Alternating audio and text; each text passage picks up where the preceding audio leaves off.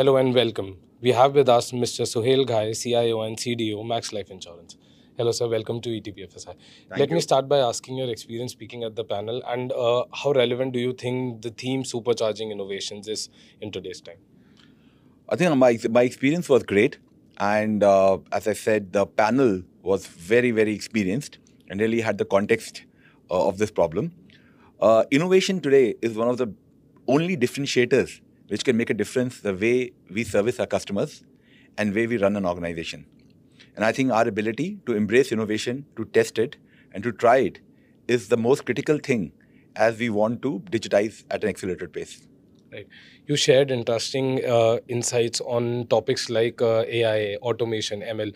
So how is that being applied in a sector like insurance? How is it changing the way insurance is bought and sold? I think the biggest thing is how do we balance the customer experience and risk. I think, and the way AI is helping us is develop models and bringing the analytics upfront into the customer journeys. So gone are the days when we used to take days to issue policies.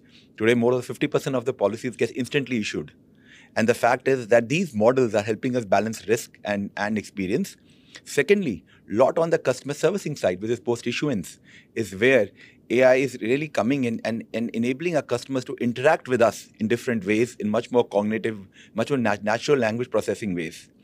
And finally, AI is also helping us become much more efficient in terms of a lot of processes which were earlier manual, like quality checks, like things all are getting automated. So overall, a great proposition for any insurance company. Right, sir. So in the fast-paced BFSI world where companies are trying to catch up to the speed of transformation, what is still missing for insurance companies? What are your suggestions should happen?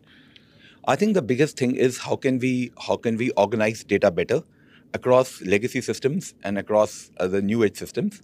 How can we further augment the data using an ecosystem so that we can be more intelligent how we assess the risk?